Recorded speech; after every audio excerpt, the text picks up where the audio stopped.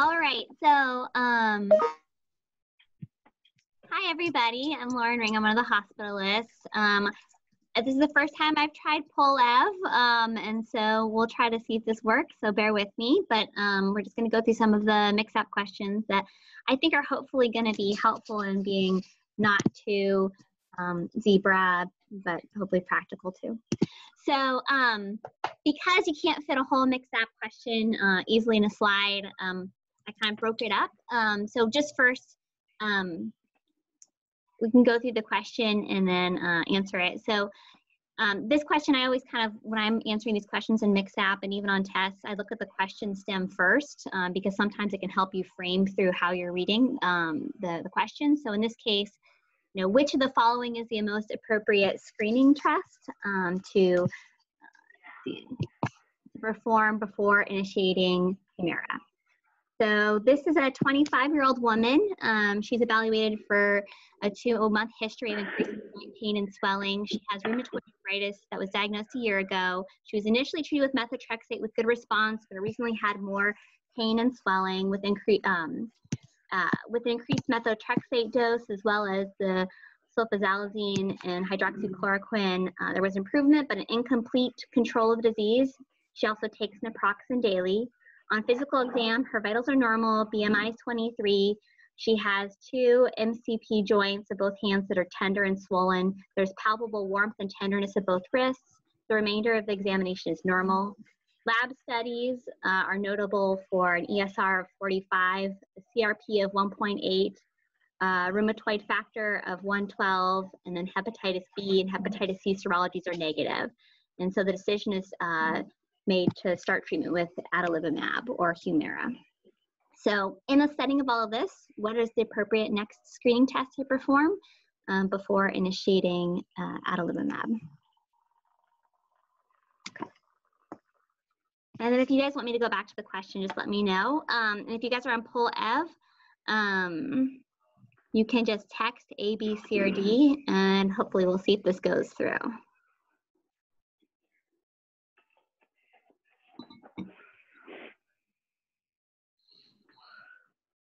Hopefully this is active.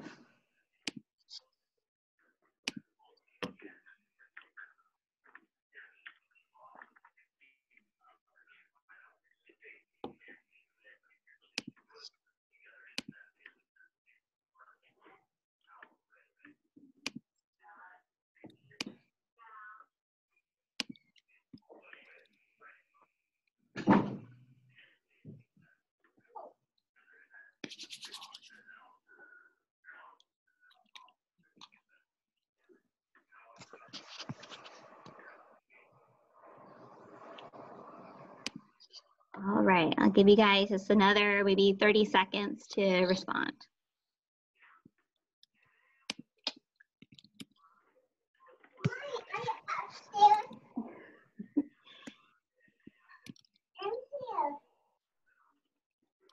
Yeah. Give me my baby.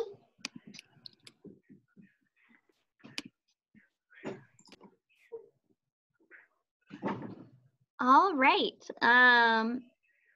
So I'll give you the breakdown. I would try to show you the screens, but about 14% said A, 14% said B, and about 71% said C. So anybody who had, you know, A, B, or C want to respond and say why they chose those things?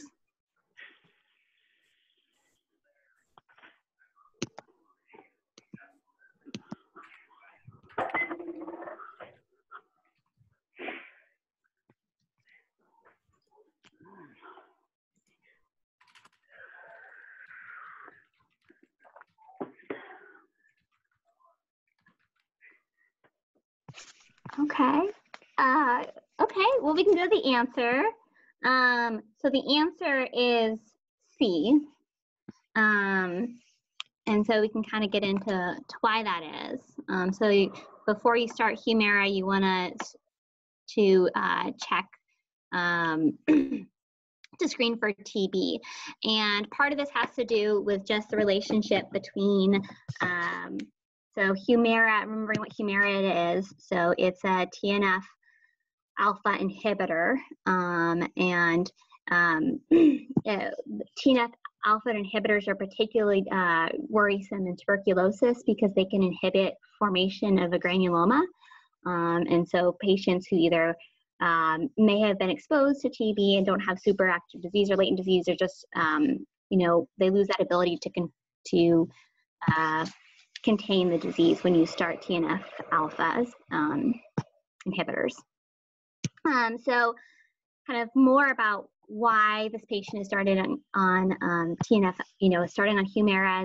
You know, she's already on triple therapy for rheumatoid arthritis, and she's got some high-risk prognostic markers, including her positive RF factor, her high inflammatory markers that just make us think that she's going to be more resistant to treatment.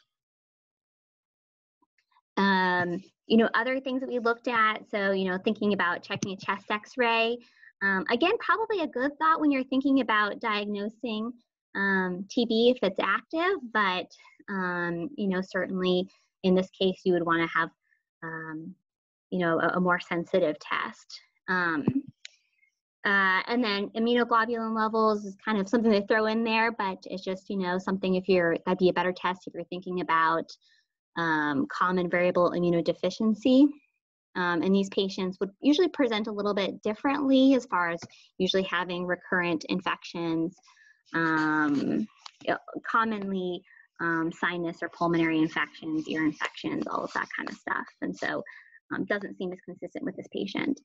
And then none of you guys said this, but certainly you don't need to get imaging of the hands since we already have a confirmed diagnosis. And then even just on the physical examination and laboratory testing, we can tell that her disease is just not as well controlled. Let's see, I see some chat here. Can we post the pulled info in the perfect. Yeah, we got it all in there for you. No questions yet about this particular question. Okay, cool. And I think this is a good one. It's just a good reminder that before we start treatment for some of these rheumatologic, especially the anti-TNF inhibitors, just to do the screening for TB, because disseminated TB is bad. So question 2, what is the following is the most appropriate treatment? So this is a 72-year-old man evaluated in the emergency department for acute onset of pain and swelling in the left knee. He was diagnosed with community-acquired pneumonia 4 days ago, and a 7-day course of clarithromycin was started at that time. He reports marked improvement of his respiratory symptoms. History is also significant for gout, which attacks occurring approximately once a year, hypertension, diet-controlled diabetes, CKD. Other medications include nifedipine and hydrochlorothiazide. On physical examination, the temperature is 37.1, blood pressure is 117/86, and heart rate is 76. His BMI is 32. He's got mildly decreased breath sounds in the right lung midfield, and his left knee is swollen, red, warm, tender, fluctuant with a limited range of motion. Laboratory studies are significant for a leukocyte count of 7,200. He's got a serum creatinine level of 1.7, and his radiograph of the left knee is normal. So you tap that joint, and the synovial fluid shows a leukocyte count of 20,000 and extracellular and intracellular urate crystals and a negative gram stain. So which of the following is the next appropriate treatment? What's that? Okay. So let me make sure this goes on. Hold on one sec. Okay. And before you guys answer, let me just make sure I can get there.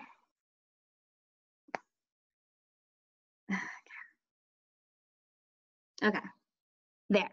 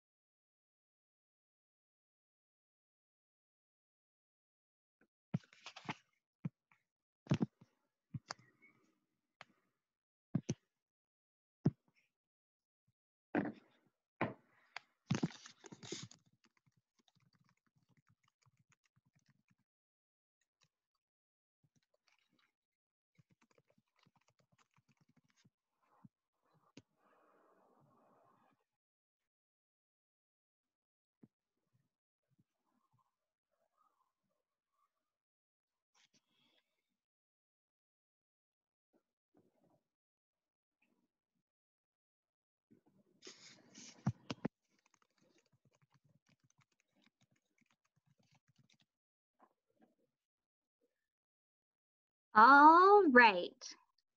So we have responses. So I wish I could show you guys these graphs. But so for A, we have nobody chose that. For B, we had 71% of people choose that. For C, we had nobody. And then for D, we had 29%. So, you know, I guess the first question is, so it looks like everybody's kind of in agreement that this is gout. Someone say why they chose B for colchicine.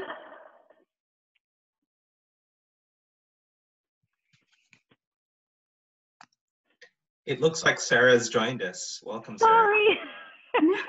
I finishing up with a patient. I'm so sorry for being late.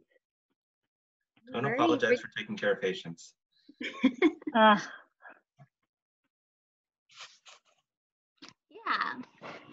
Exactly. Sarah's Krieger is just suggesting if people have a reason why they chose B or D.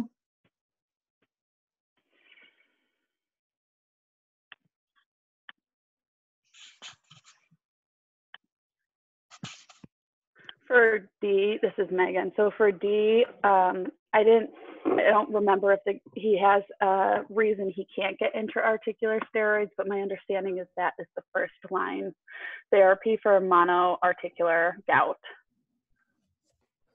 Gotcha. Okay. Yeah, and someone here chose you know, D because it's exposure. You're reducing systemic exposure.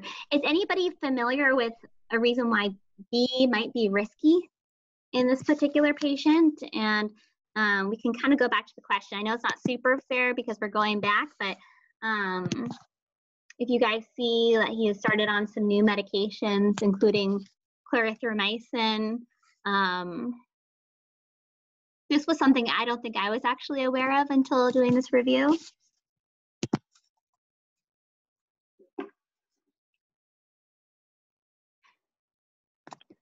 So the answer is so colchicine. My understanding, and Dr. Chung, you can weigh on this as well. I think I've used colchicine and CKD in my experience, but usually you're a little bit dose limited in it, so you may give only 1 dose or 2 doses. Yeah, usually for kind of mild, you know, reductions in GFR, we actually renally dose it, which would be half a tab once a day. It's like 0.6 milligrams QD. And so you do 0.3. But the toxicity, of course, increases with further renal decline. So we actually kind of practically, on a practical level, avoid it in CKD. But it's not entirely contraindicated. It's just dose reduced.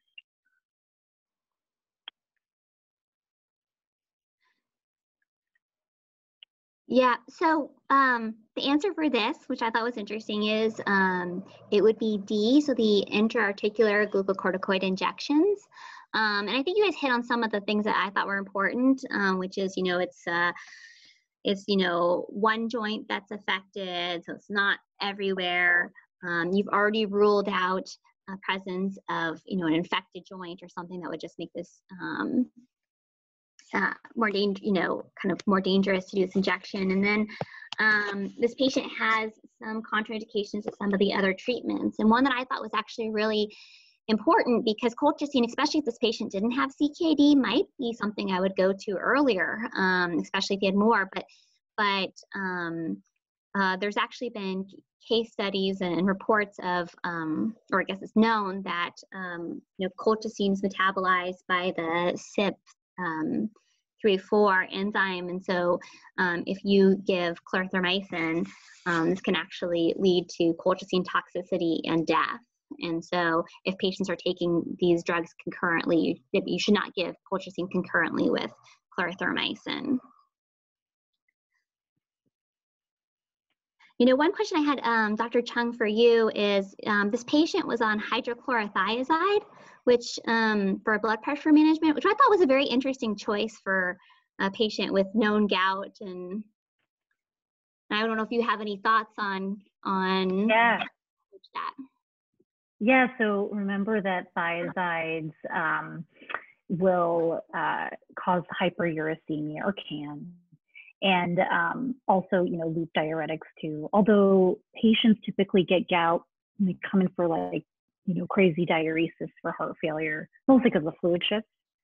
But yeah, it is a bizarre choice. It's a definite board's little plant in there. Losartan, ARBs, actually have a uricosuric effect. So sometimes we actually ask the cardiologist if we just change the thiazide to an ARB. Yeah. Looks like joint is something hard. Oh, never mind. You're on it, Sarah. Go. Oh, I was just reading, like, if the one joint is something harder to inject, like the toe, pragmatically, would joint injection still be the choice? Which of these choices would be used if we couldn't inject that joint? Yeah, it's a good point. And the other thing to remember about gout is, like, we classically think of it as being in the joint, but, like, oftentimes these uric acid crystals they line everything. They line, like, tendon sheets, and you can get forefoot gout and what to do. I mean, I think in that scenario, then systemic steroids would be, you know, the next option. Of course, in rheumatology, a toe is, we would inject the toe. We would inject some weird stuff. But on a practical level, when you're seeing the patient in clinic, you know, then in that case, steroids should be fine. Anakin for the win. That's right.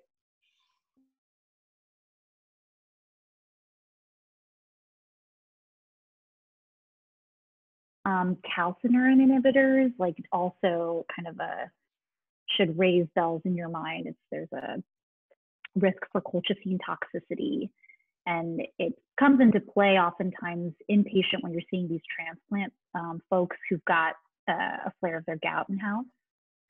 So yeah, great. Other questions or thoughts about this question? Yeah, I mean, I thought it was really interesting because I just was not aware of the colchicine and clarithromycin interactions, and it looks like it's a, you know, pretty strong contraindication. So always a good reminder to check those meds, do a good med rec. Cool. So we can go to the next question. So so here we have a 61-year-old man who's evaluated with a 10-month history of generalized weakness. He has no pain or myalgias. His history is significant for hypercholesterolemia. He's got, was treated with simvastatin for the past 3 years. On physical example, his temperature, blood pressure, heart rate, respiratory rate are all pretty normal. His BMI is 27. He's got symmetric weakness in his arm and thigh muscles with slightly reduced grip and power of the finger flexors. No muscle tenderness is noted. There's no rash, skin thickening, or digital ulcers. Reflexes in the remainder of the physical exam are normal.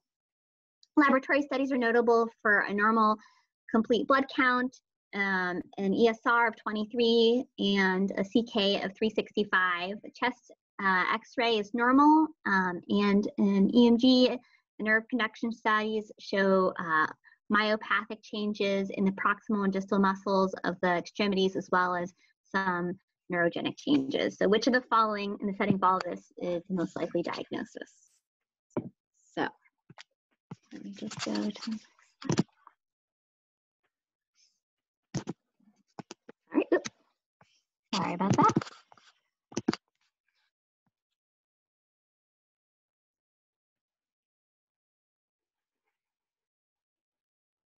All right.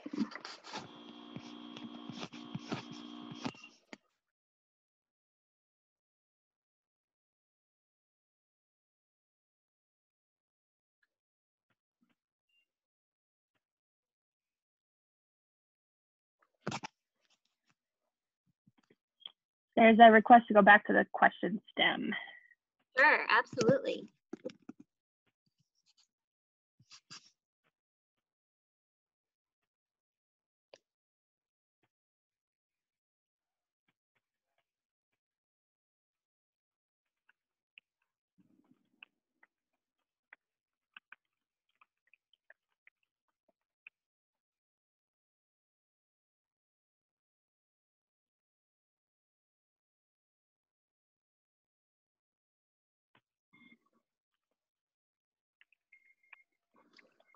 I'm sick. It's driving me crazy.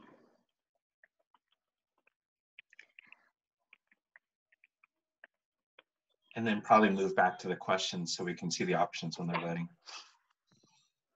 That is fair.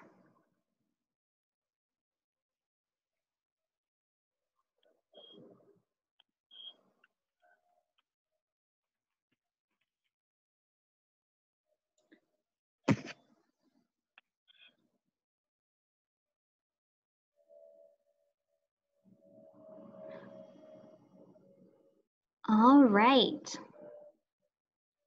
So right now the breakdown is, so A, there's 0%, B is 78%, the C is, looks like it's hovering between kind of changing 5 and 8%, and statin induced myopathy, or D, is about 15%.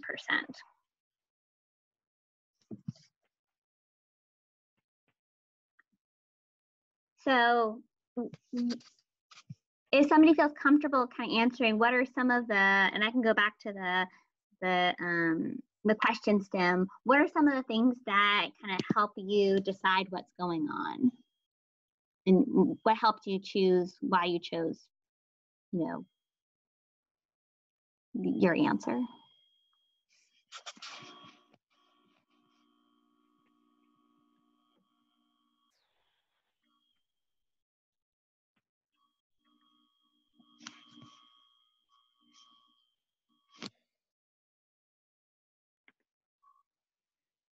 Okay, so we're getting some answers here. So Rashid said, I don't suspect statin-related muscle disease given 5 years on stable dosing.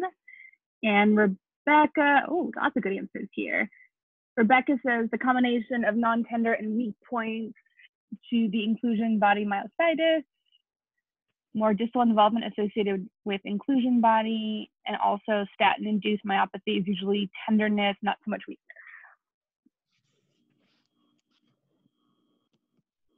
All right. Any other thoughts?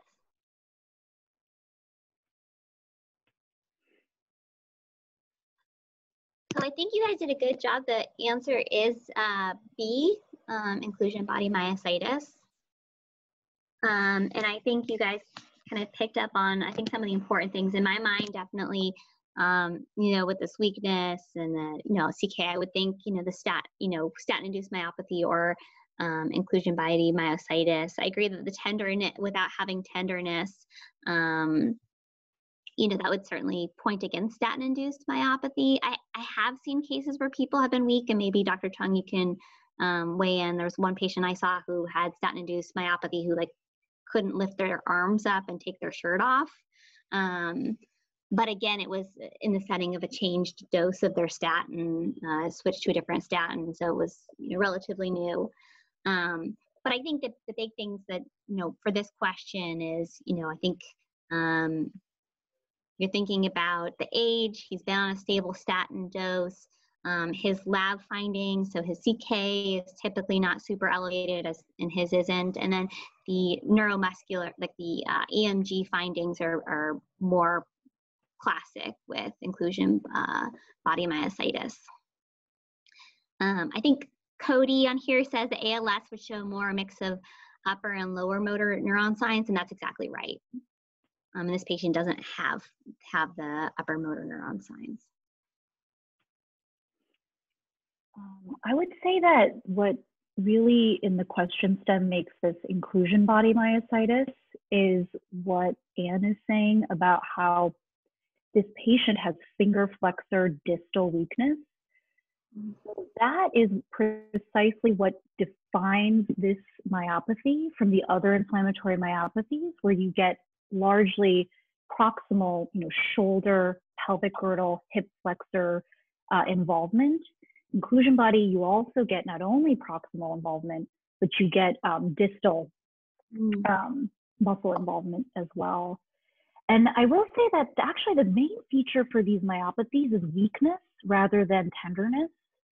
Like, contrast this picture to, say, polymyalgia rheumatica. Polymyalgia rheumatica is a very similar distribution.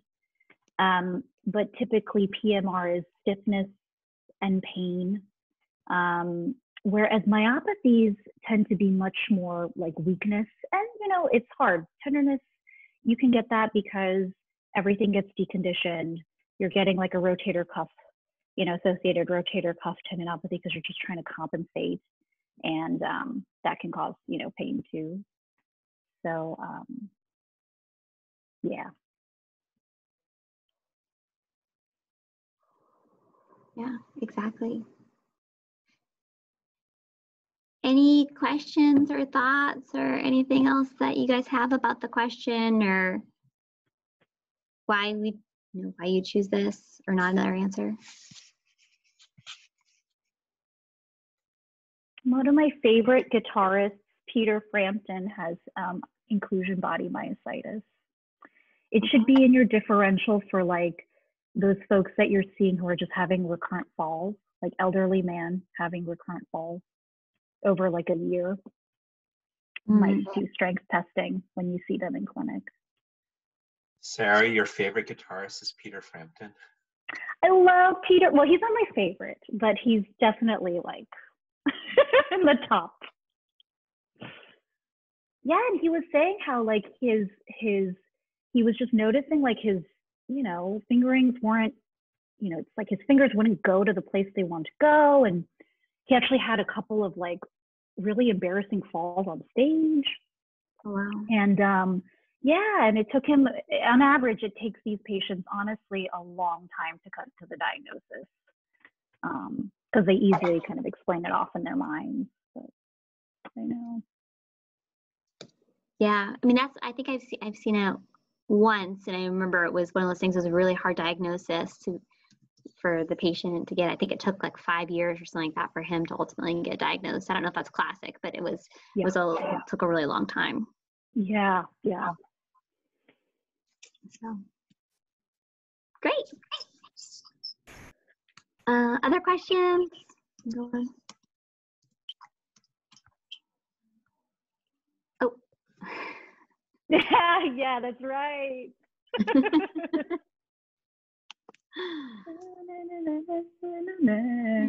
Good spot. Oh my gosh. Awesome. So question 4. So which of the following is the most appropriate diagnostic test to perform next?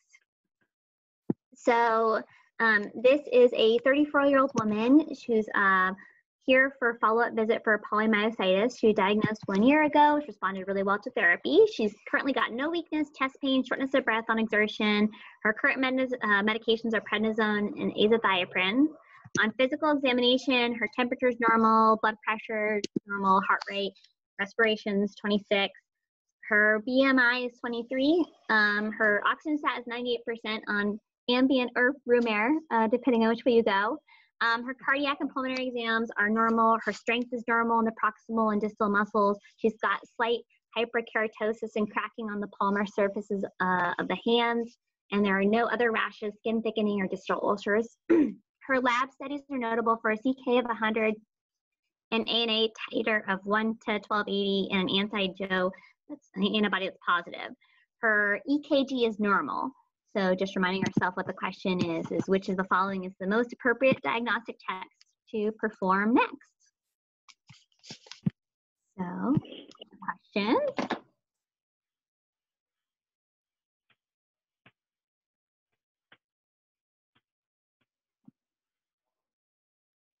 And if we need to go back to the STEM, definitely let me know. We can go kind of back and forth.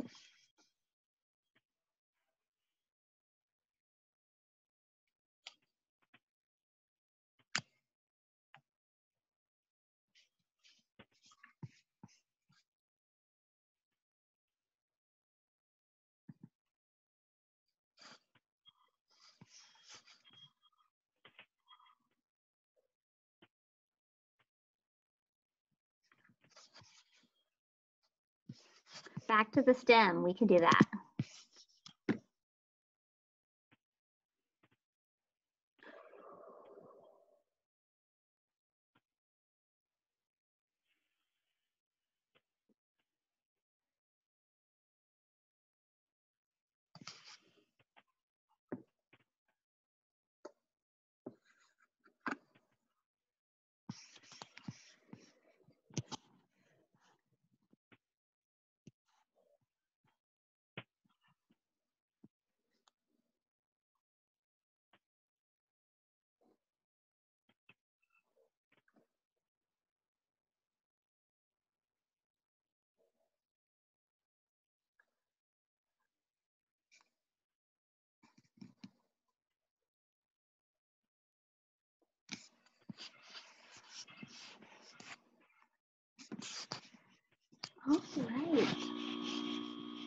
We got a good number of answers here.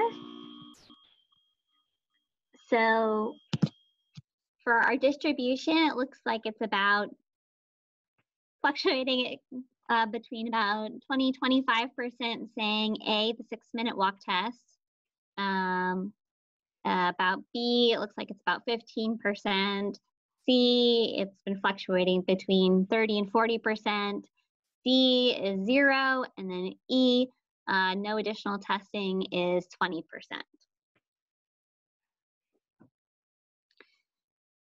So for those of you who chose the 6-minute walk test, would somebody be willing to say kind of what they're looking for and why they chose that? And then if you chose B, C, or E, if you guys can think about why you chose that, like what you're looking for or why you're not looking for anything.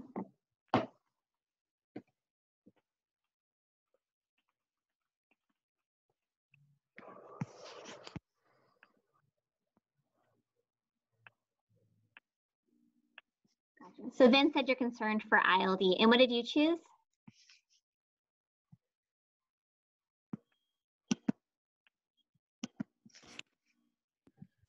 I think similar to Vince, I was concerned about maybe early ILD, and a 6-minute walk test might show up a decrease in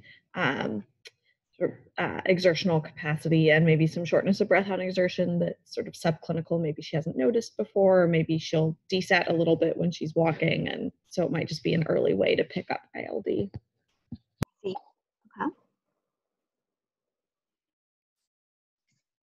Anybody have the answers for B or C?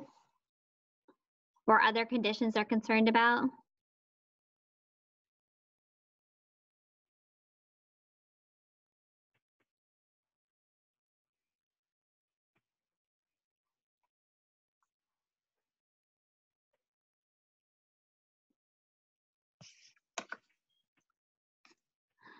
So,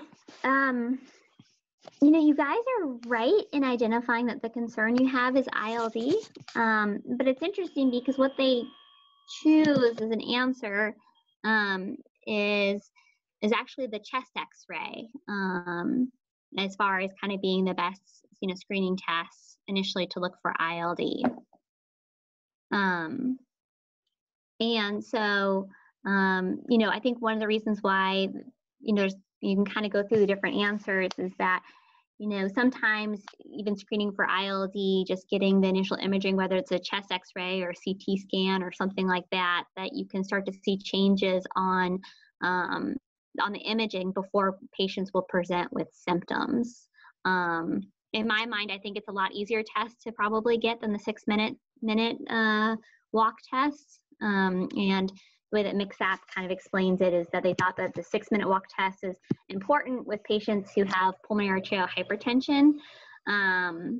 Is kind of once you've already established a diagnosis and you can kind of follow how they're doing.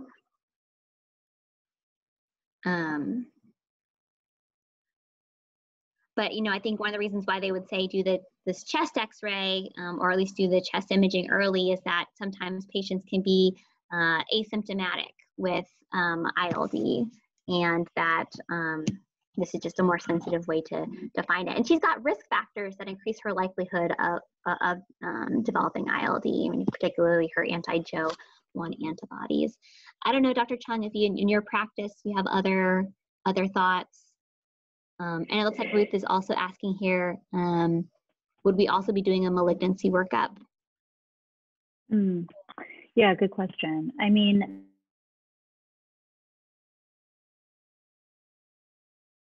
probably chest X-ray is the best choice out of all of these for screening for interstitial lung disease. And then remember that ILD is one of the 5 hallmark features for antisynthetase syndrome. So fever, inflammatory arthritis, Raynaud's phenomenon, the dry cracking on the skin, that's they're referring to mechanics hands, and then ILD. So, and, you know, as you were saying, Warren, these patients tend to have good reserves, so they, you know, don't, you know, necessarily notice dyspnea, but the ILD is there, and the earlier we treat it, the better outcome. So, Yeah, and then usually when you do that, you'll see it, then you'll refer them for high resolution chest CT, and it'll usually be a non-specific interstitial pneumonia and SIP pattern. So Cody's asking, what is the role for high res CT in asymptomatic patients? In patients who have this presentation, they will invariably get it if their chest X-ray is showing interstitial changes. Because it's also the #1 reason for mortality in these patients is interstitial lung disease. They don't really die from like their mechanic's hands or their Raynaud's. And then someone asked, would these antibodies automatically be ordered in rheumatology in someone with polymyositis? It wouldn't be obvious for me to order this one. Yes, and you know, here at UW, the ANA actually will report a JO1, weirdly enough. The rest of the myositis antibodies are a myositis panel. That's a separate order. Used to be a send out to Mayo, but now we do it here in-house. And the thing is with these myositis, it can feel like alphabet soup.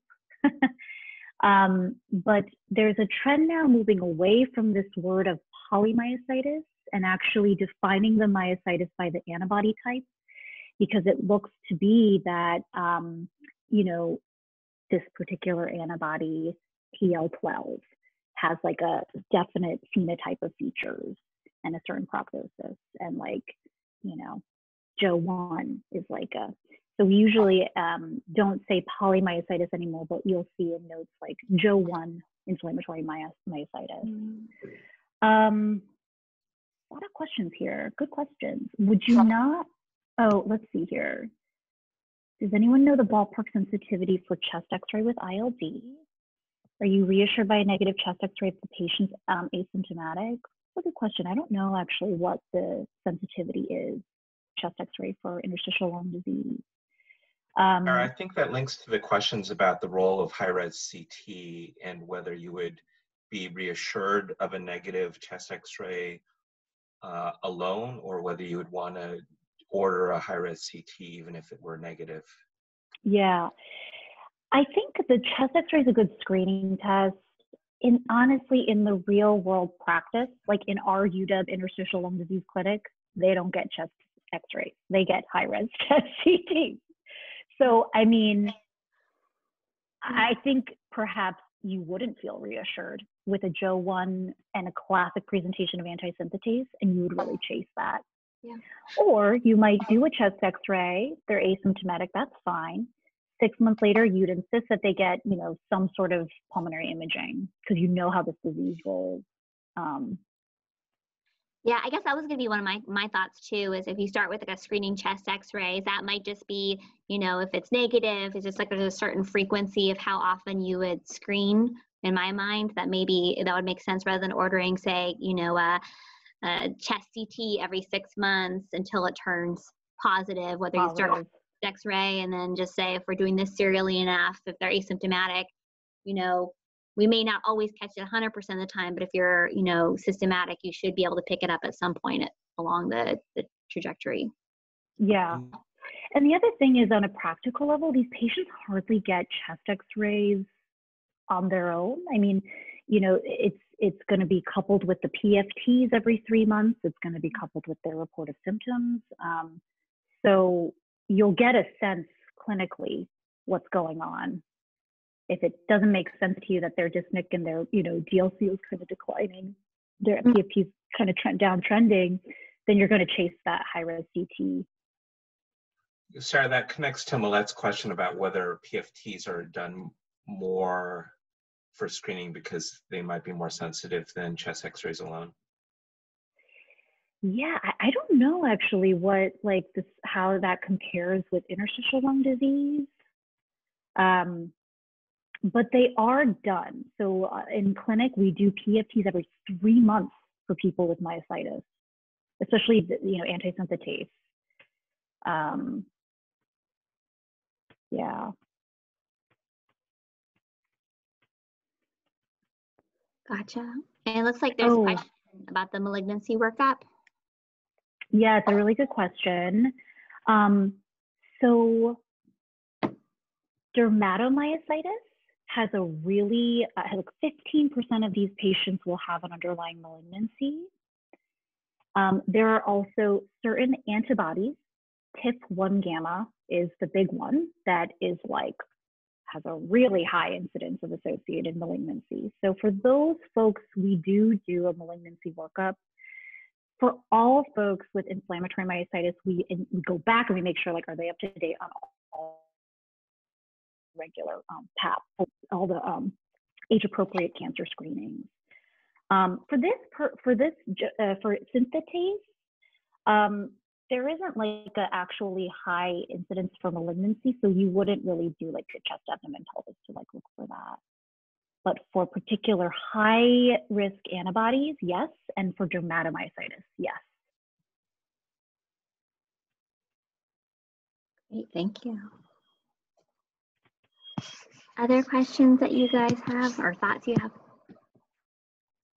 And then one thing I'll add in here, can kind of get confusing.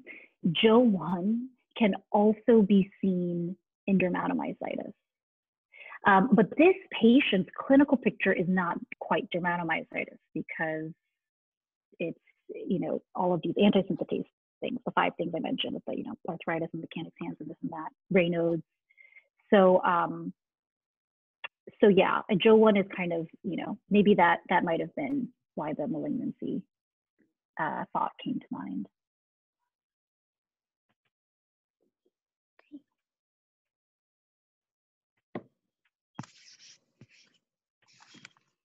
All right.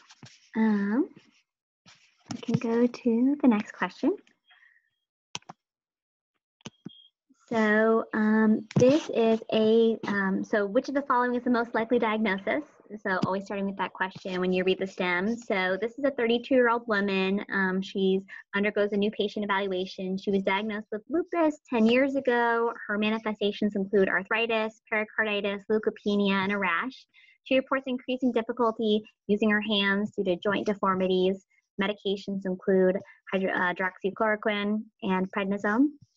On physical exam, she's afebrile, blood pressure is normal, heart rate's normal, respiratory rate 16, her BMI is 24. Her examinations of her hands reveal subluxation and ulnar deviation of the MCP joints of both hands, swan neck deformities of the fingers of both hands, flexion and subluxation of the MCP joint in both thumbs, and the hallux valgus of the first metatarsal phalangeal joints bilaterally. Hand radiographs demonstrate no deformities or evidence of erosions. So which of the following is the most likely diagnosis? And the question.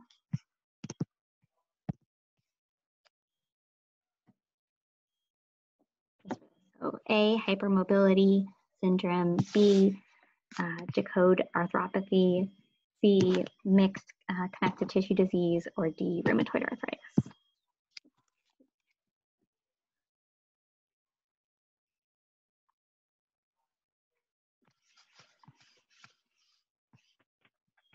And if you guys need me to go back to the STEM, I can go back really quickly too.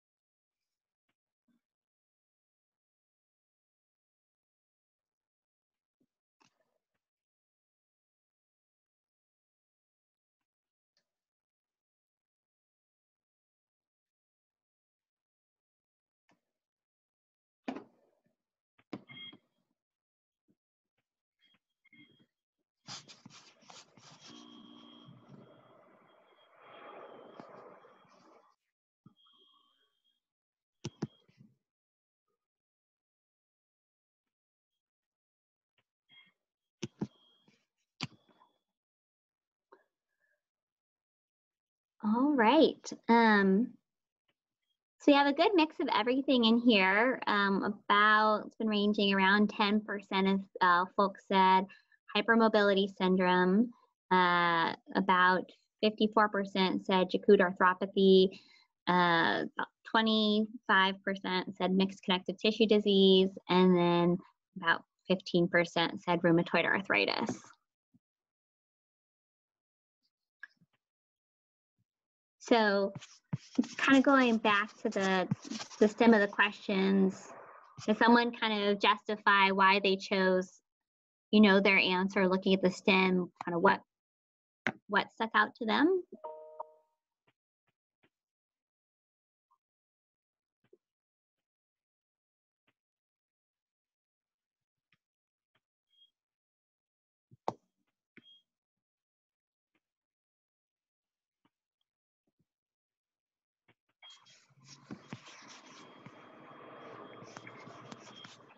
So why did somebody choose hypermobility syndrome?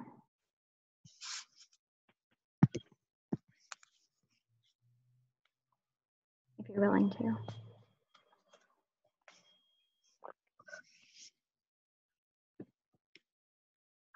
Or even like, what is Jacquard arthropathy?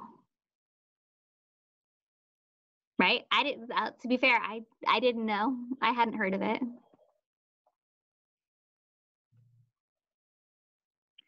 I have a video. Could I share my screen? Yeah.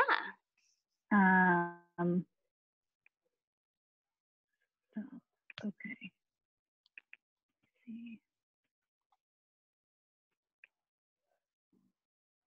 Can people see this? Yeah.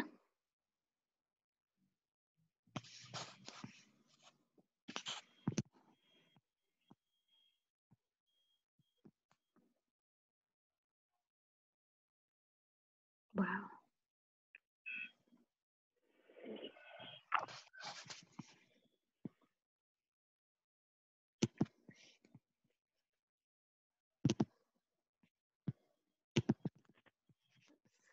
One sec.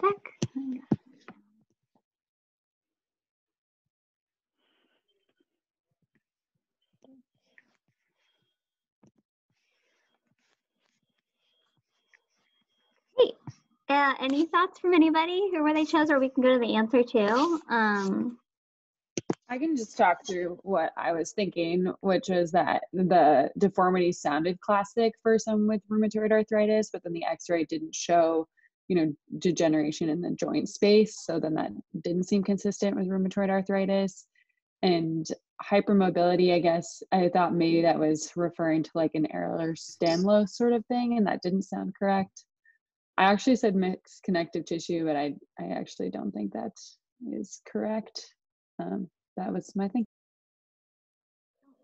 And that's actually great, because I think that, part of when you're answering these questions for your boards, I mean, half the battle, especially when you don't know what something is just being like, what can I take off the answers? So agree, like thinking about rheumatoid arthritis, like if her disease is that severe, his disease, can't remember, you should start to see erosions on x-ray. And so that was great. And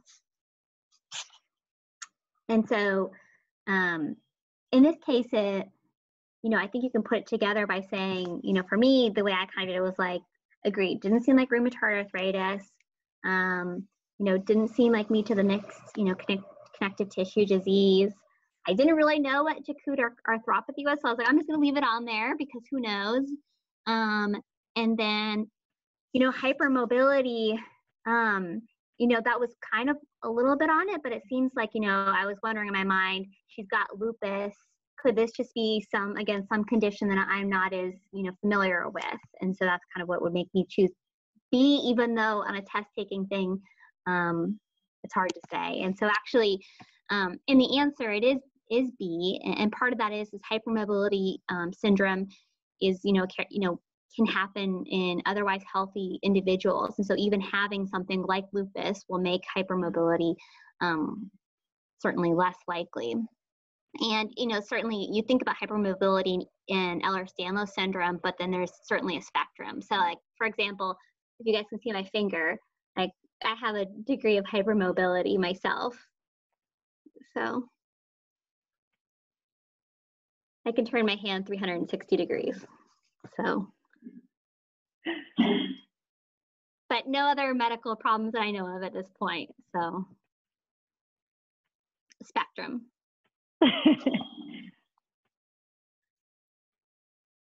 And so Dr. Chung was explaining or showed the video. I don't know if you have thoughts of how often you've seen Jacuzi and yeah. Characterize it. So Jacuzi arthropathy is, it can look a lot like RA. So a lot of good thoughts. Actually, I'm going to share my screen again, if that's okay.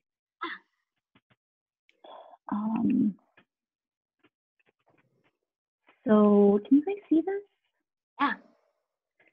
Remember that kind of leaves really like with the eponyms, swan neck deformity, boutonniere deformity.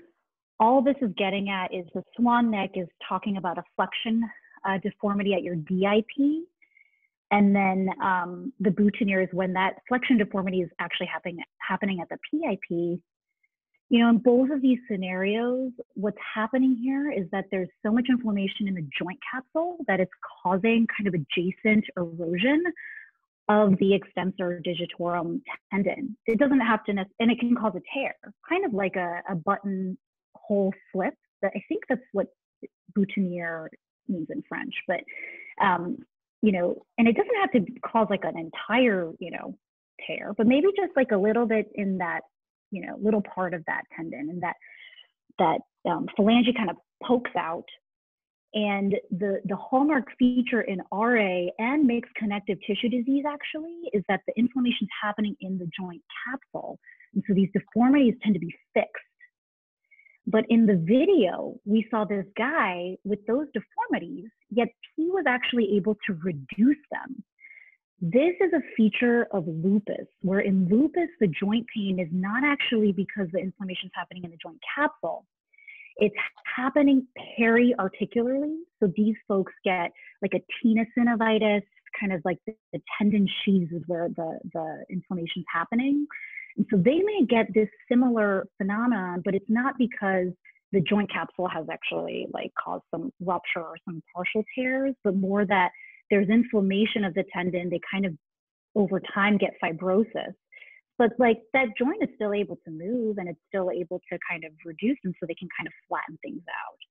Jacuzi is like definitely a feature of lupus. You can also see it in sarcoid arthropathy, which is actually pretty rare. I think some other things too, but it's a big, you know, it's definitely associated with lupus. Yeah, so that's Jacuzi. Awesome, thank you.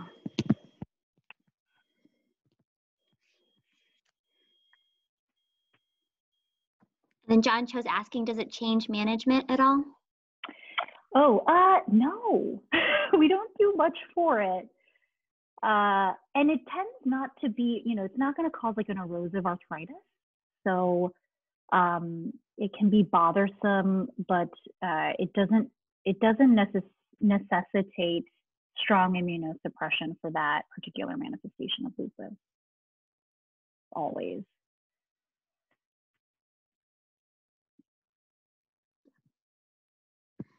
And then I guess, you know, just reviewing like mixed connective tissue disease, kind of what are the things that would like, you know, make you say like, this is what you would help diagnose, like make the diagnosis, just to go through that again. Mixed connective tissue disease is a really, it's almost kind of like a peculiar, forgotten, you know, autoimmune disease. It's part of a spectrum of lupus, but it has scleroderma features to it. And these folks have a triad of inflammatory arthritis that can be erosive, Raynaud's phenomenon, and then usually pulmonary arterial hypertension. So that in combo with a ANA serologies that match, typically SMRNP, highly specific for mixed connective tissue disease, will get that person this mixed connective tissue disease diagnosis, or also the U1 RNP antibodies. Yeah, it's kind of this flavor of an arthritis that's more erosive. And also patients will have kind of some scleroderma features too.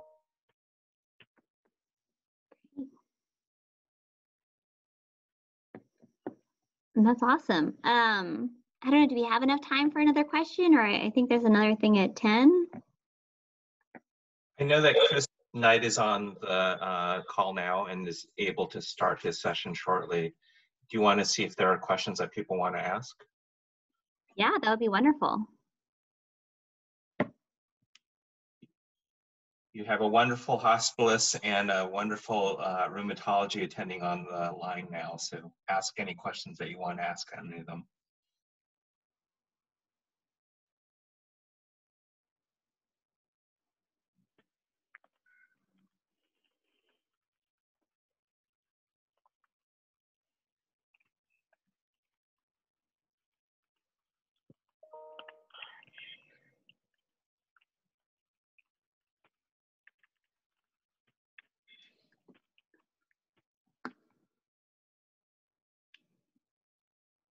All right. Well, certainly if they let me know, or certainly Dr. Chung is an expert and very knowledgeable about all these rheumatologic questions. So thank you for imparting your wisdom. Yeah, thanks, Lauren, for the good questions. Thank you, Sarah and Lauren. All right, thank you both so much for being here today. We really appreciate that. I think we'll probably wrap up then, and everyone do a quick stretch break while we get this transition over to Chris.